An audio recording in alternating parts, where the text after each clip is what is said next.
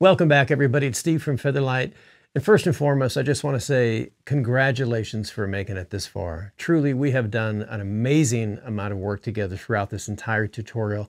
In the last video, we learned all about how to export all of our hard work outside of Cubase, either into an MP3 file or a WAV file or even stems. In this, we're going to do the exact opposite. We're going to take that finished WAV file that we exported and we're going to import it back into Cubase, and we're going to learn how to master. And mastering in a nutshell is basically the last final professional step that your audio goes through before it goes out to record duplication plants or streaming services. It's also where things like metadata and ISRC codes are embedded. So those are really important steps because they determine what happens to your audio when it gets out onto streaming services. So let's dive in and find out a little bit more about how to master our finished product inside of Cubase. A few things to consider before you even begin the mastering process. First, your monitoring environment. If you have an excessively noisy or highly problematic or reflective room environment, consider using one of the online mastering services or having another person do your mastering for you. While it can be helpful to check your mix and your masters on headphones, it's always a good idea to work on high-quality near-field monitors from a trusted manufacturer. Once you establish a comfortable working level, it is extremely important that this level does not change from session to session, which can skew your perception of loudness. Always use a commercially mastered reference track in the genre or style of music that you're working in. This vital step helps you compare your work against other commercial levels, as well as tonal ranges. While it's technically possible to put effects on your two-bus and master while you mix down, you rob yourself of the most important part of mastering, and that's the perspective of the 3 stages of recording: tracking, mixing, and finally mastering. Cubase actually includes a mastering template, and it has one stereo mastering template. If we choose that and hit create, and then we can take a look at what Cubase or Steinberg suggests that we use. It's got a couple of different plugins here. Let's enlarge the project so we can see it full screen. We'll switch over to the console view so we can see the routing more clearly, and we can see that there's 2 basic effects on our stereo master bus. This isn't a good or bad starting point, but it's incredibly limiting, and it doesn't address some mastering concerns we'll need to deal with. So let's start from scratch instead. We'll create and name a new project in Cubase instead. We've already got a basic one going here for demonstration purposes. Let's check it out. It's a simple 2-track project, but it includes the most important thing of any mastering project, and that is the reference track. It doesn't matter whether it's rap or metal or EDM or pop or hip hop, it doesn't matter. The most important thing is that you have a commercially mastered track in the genre that you're working in to judge your work against. Our reference track here is a very popular pop song, which we can't play obviously because of YouTube's copyright, but we can tell a lot from the visual indication of the track itself. We can see the peaks relative to the body of the wave, which gives us a lot of information about the density or loudness of it, and we can see the overall wave shape, whether it's distorting or whether it was imported way too quietly. And the second track here is our mixdown track. So let's do that now. Let's go up to File, let's hit Import, and import it into our mastering session. Let's enlarge the clips, and at this stage, we simply want to ensure that we have a good quality export, not too hot and not too quiet. So if it comes in looking like this and it's way too low, it is possible to fix at the mastering stage, but you're going to be increasing the volume of it dramatically. And in doing so, you're going to add noise. So it's much easier to fix at the mix stage and simply correct it there and export it correctly. And the same is true in reverse. If the wave shape you've exported comes in looking more like this, it may look closer to the wave above it, but it really isn't. If we look at the top of the wave shape here, we can clearly see that many of those musical events have simply been cut off. And once that information has been clipped or distorted like that, there's no way to retrieve it. It's simply gone for good. So the takeaway here is that there really is no replacement for a well-mixed dynamic performance that's been exported correctly. The first thing we're going to do for our mastering session is change some of our mix architecture. We're going to jump over to the console view and we're going to move our stereo master outputs over to the right-hand side of our console view.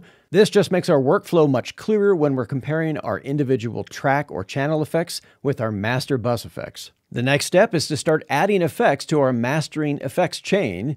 And we're going to start off with Steinberg's frequency EQ. The purpose of a mastering EQ is to make global overall additive or subtractive changes to the sound of the mix before it hits any downstream processing. The next insert effect we're going to use is Steinberg's multi-band compressor.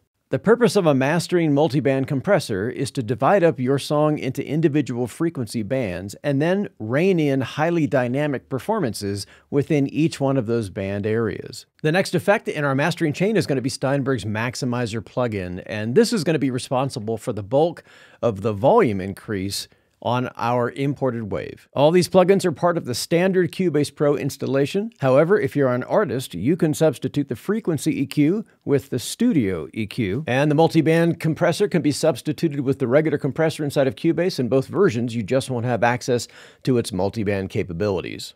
The next effect we're going to add to our mastering effects chain is Steinberg's Magneto 2. This is a great tape emulation plugin. We're going to use this to add a little character and warmth to our imported audio track. And the final effect we're going to add to our mastering effects chain is going to be Steinberg's brick wall limiter. And where we put this is important in the signal chain. This one is going to go in the post position. So we're going to drop it down here into this amber colored slot. That signifies that it's going to be in the post position, which means any changes made to the signal that might push it into clipping, the brick wall limiter will act as a safety valve and catch those peaks. Now that we have our basic mastering effects chain, it's time to add some effects to our master stereo out. Pay attention to this little green line here. Just like the channel, this signifies pre and post locations. And the first is going to be Steinberg's Supervision Meter tool. This is a powerful and flexible meter tool, and it's going to allow us to make some critical decisions about our mix as we go forward. And then the last effect we're going to insert is going to be in our post or amber colored position, is Steinberg's UV22. We'll get more into this when we talk more about our export options later. There are several different methods to set up a DAW for mastering, but this particular method of just putting the measurement tools on the master bus allows us to switch back and forth between our reference and our mastered audio without worrying about downstream effects. Now that our mix architecture has been set up, the first effect we're going to work with is the mastering EQ. Our mix sounds like this with nothing going on. To the right of our auto listen button is our configuration options wheel. If we click on that, we can change a bunch of different display options and hold times and peak values. We can change it from the default graph that we see here into a bar graph. Overall, the mix is fairly clean and well balanced. We don't need to fix a lot of different things, but on playback here, if we look at the RTA, we can see that there's a little bit of a buildup in the 200 Hertz category that needs to be thinned out. So that's right around here. That can be lowered just a little bit. So we're going to pull just a little bit of that out of here. Unlike the mixing stage, the changes we make at the mastering stage will be subtle changes, just a few dB here or there in problem areas. And the other area of concern is between the 2 and 3K area. It's a little bit strident there, so we're going to scoop out just a little bit of the frequency there as well.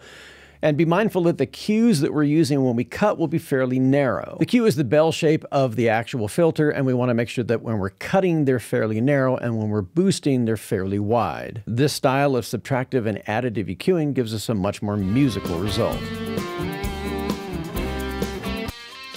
All right, so right around here in this area here, as we solo the band simply by clicking on the node, there's a little bit of a buildup around the 3 and 4K area, so we're going to do the same thing here. We're just going to dip this out very, very slightly. And we're really only going to take out about 2.5K. Following the EQ is the multi-band compressor. And in mastering, it's important to understand that just because you have an effect in your mastering chain doesn't mean it needs to be used all the time. If you have a wildly dynamic mix that has out-of-control highs, mids, or lows, this can be a powerful tool, but it can also do as much damage as it can repair. So it's best to approach a multiband with caution in mastering. Steinberg gives us some great presets to get started with, and there's a lot of stuff and a lot of genres here. But most of them are a little bit too heavy-handed for what we're doing in this particular example. So we're going to choose a preset called Reset. And this just resets all of the parameters back to their factory defaults. And this gives us a great starting point. Multiband compressors basically break up your song into 4 fundamental frequency areas: low, mids, and high frequency. This allows us to work on each individual band or frequency range independent of the other. So for the time being, let's think of this as 4 different vacuum cleaners. Whichever frequency range or band your vacuum cleaner sits on top of is what it's going to start sucking up. If it sits on the low end, it's going to start sucking up low end. And same for the highs and the mids. And how much stuff gets sucked up is determined by 2 things, the ratio and the threshold knobs. When something in your mix is highly dynamic or loud enough and it crosses a certain threshold, the vacuum cleaner turns on. And after it turns on, what determines how strong or powerful the suction is determined by the ratio knob. By clicking and dragging up here in the range window, we can change the frequency that each one of these bands or vacuum cleaners will work on. You'll notice in each one of the frequency areas, there's a little dot at the top of each one of the bands. This is the volume control or makeup gain for each one of the bands. First thing you notice here is that it's sucking an awful lot out of this band range. So let's bypass this. Now we have those mids back. That vacuum cleaner is working overtime in this area here, and it's working overtime a little too much. It's sucking a lot of the mid-range energy out of the mix. So we're going to go to each one of the band's threshold knobs and crank them all the way back to 0, which basically means none of them are going to be doing anything at the moment. All right, so the first thing we're going to do is we're going to change where these sit. They're a little broad for what we're doing for a rock song. We need a little bit more even control of these. And now what we're going to do is we're going to go through each band and we're going to drop the threshold until we start to see some gain reduction in each one of the bands. So there's the bottom end, we start seeing that. So when we start to see gain reduction, we're going to back it off so it just starts to kind of get the very top. Now we're going to move on to the mid-range band, the low mids. And because there's a lot of energy from the guitar and the bass guitars and the low mids here, this setting is going to be different than the low end setting will be. And then we just repeat the same process for all the additional bands. The third effect in our mastering chain is going to be Steinberg's maximizer. And this is going to be the bulk of where our volume increase actually comes from. The interface is pretty straightforward. You got a couple different algorithms to choose from, classic or modern. We'll get more into that later, but for the time being, we're going to leave it on classic. Our mix knob basically determines how much of the mix will be affected by this. In this case, 100%. If we drop this down to anything lower, it becomes a parallel processor. For the time being, we're going to leave this at 100%, and we're going to keep our output at 0 dB. This is important as we don't want the output of the EQ to overdrive the input of the multiband, and so on. We want to make sure that all the inputs and outputs of the effects stay at 0 or unity gain. This is known as good gain staging, so that nothing is overdriving anything else. And following our maximizer plugin is Magneto 2, and this is Steinberg's tape emulation plugin. It's quite good, and we're going to make a few changes. We're first going to go up to the presets window, and we're going to choose a preset called Reel to Reel. This is a great starting point, but we're going to change a few things. We're first going to adjust the high frequency. We're actually going to roll this back by about a dB or a bit more, and this is just going to kind of take some of that digital edge off of it, and we're going to make sure that the output stays at 0 dB so we keep our gain staging in check. We're going to keep the frequency knobs the same and the saturation and leave it in dual mode for the time being, just to add a bit of analog warmth and character to the overall mix. Now we want to call up our maximizer plugin and put it side by side with our brick wall limiter that's in the post position. These two devices are going to work side by side to help us achieve our overall master level. For streaming, that's around -14 LUFS, and for physical media like CDs, that's going to be higher. So in order to do that, we need to take advantage of Steinberg's metering tools, which are extensive and powerful. We're going to come up here to the little tabbed window box area up here and choose the right one. That opens the right zone. And at first we see the peak meter. This is the standard true peak meter in Cubase.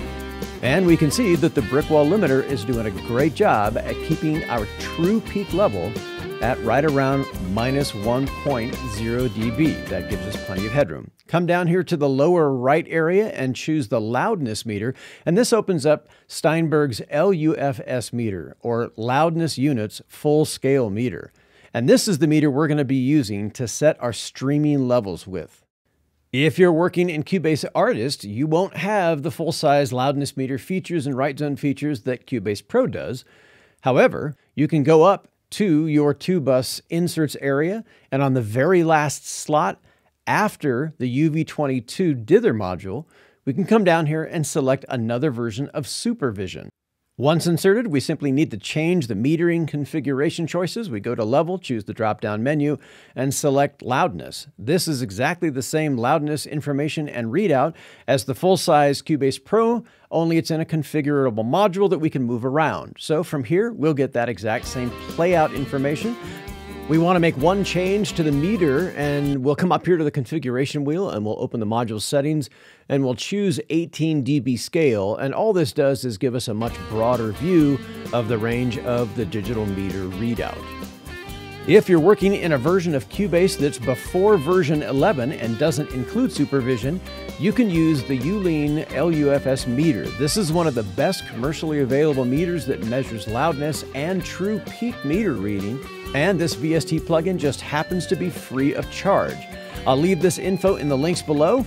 You'd simply insert it in place of the supervision in its current slot location directly after the last thing in the master bus, which is the UV22 dither module, and you are good to go for metering.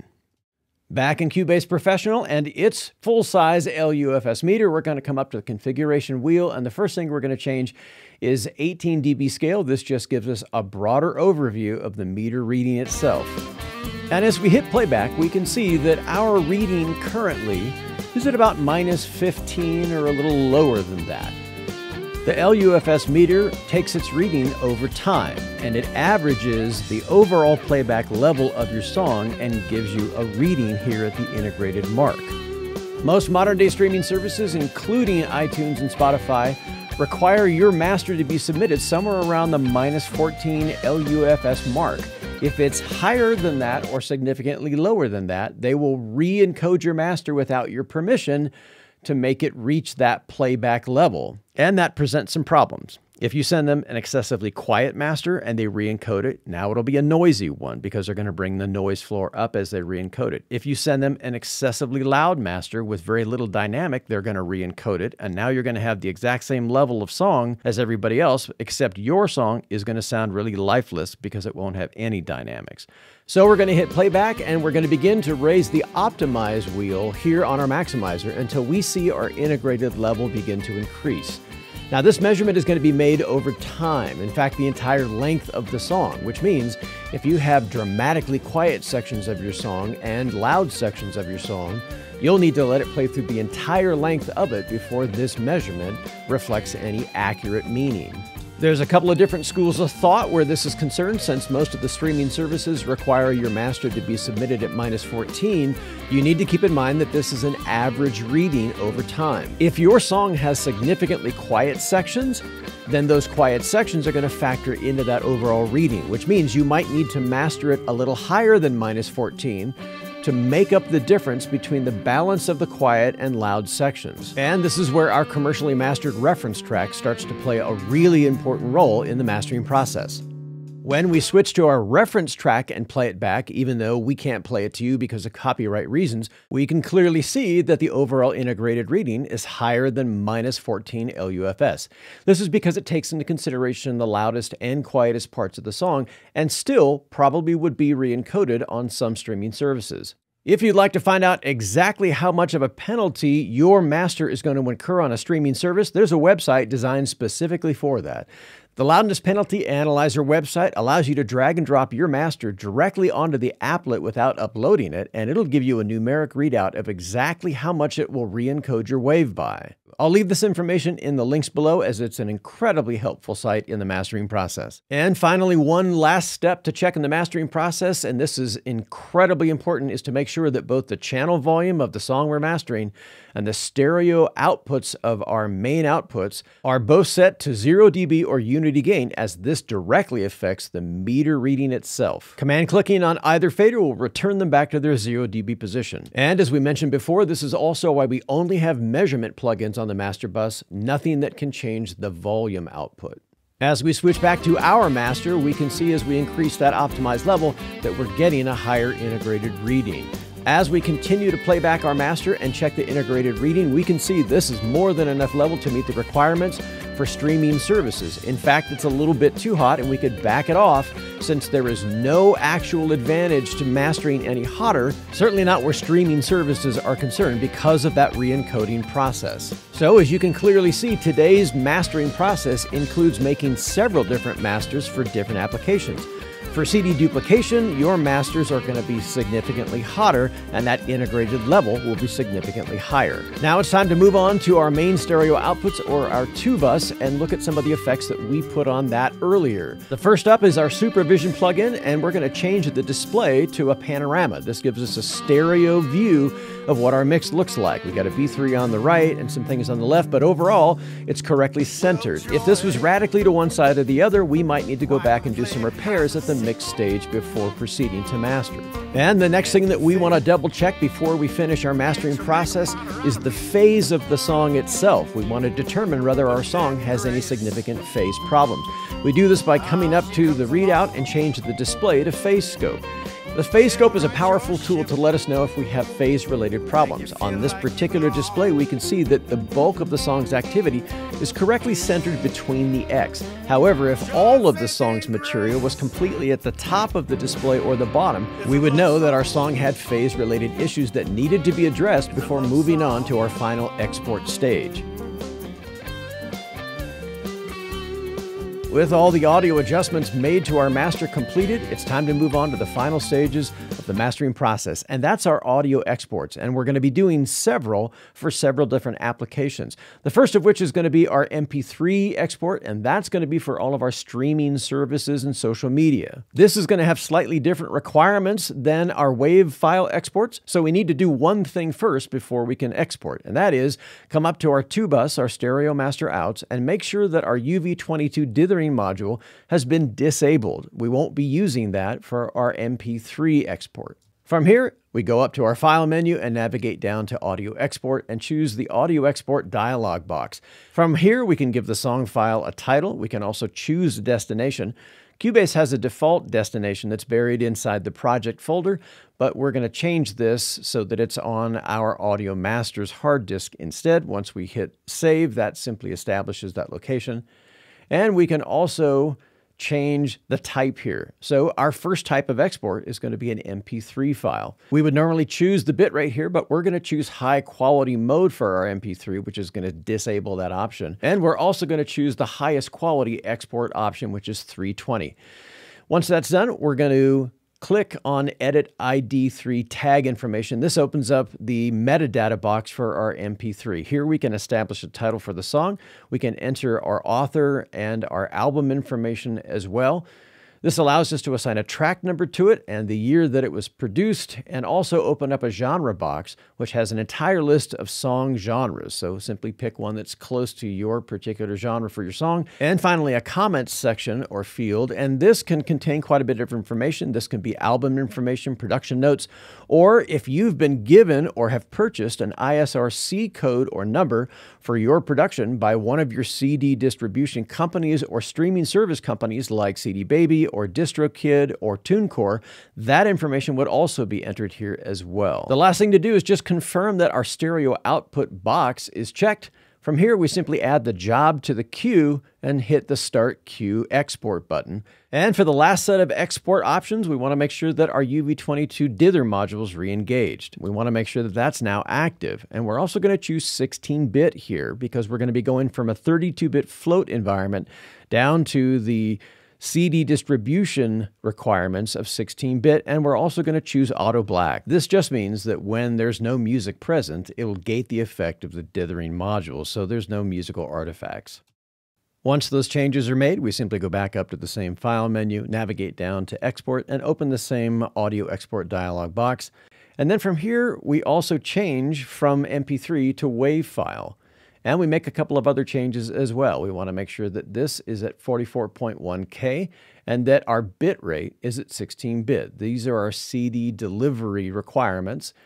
These boxes here we're going to leave in their default positions. We covered these in a previous video, so you might want to go back and get more information. We want to confirm our stereo output box is checked, and we also want to clear the queue and add this current job to the queue. We also want to do a separate audio export that's specifically for video. So we're going to retitle our WAV export, and we're going to check the destination for that as well. And then we're going to come down here and choose 48K, since that's the delivery standard for video. We're going to leave this at 16-bit, and we're going to come down and hit the Add to Queue button to add that job to our list. And the last export job we're going to do is for high-res audio, since many places like iTunes can actually receive high-res audio files and play them back now. So we're going to change this back to 44.1K, but we're going to change the bit depth to 24-bit. And we'll title that accordingly, and then we'll add that to the job queue as well. From here, we simply hit the Start Queue Export button, and all of these jobs will export for us automatically. It's a love song. So there's a step-by-step walkthrough of mastering your audio inside the Cubase environment for streaming services, for social media, and for other physical media platforms. Hey, if you learned something or if this was helpful in any way, please hit the subscription and notification bells. It really does help keep the channel going. Be creative, stay safe, and we'll catch you guys in the next video.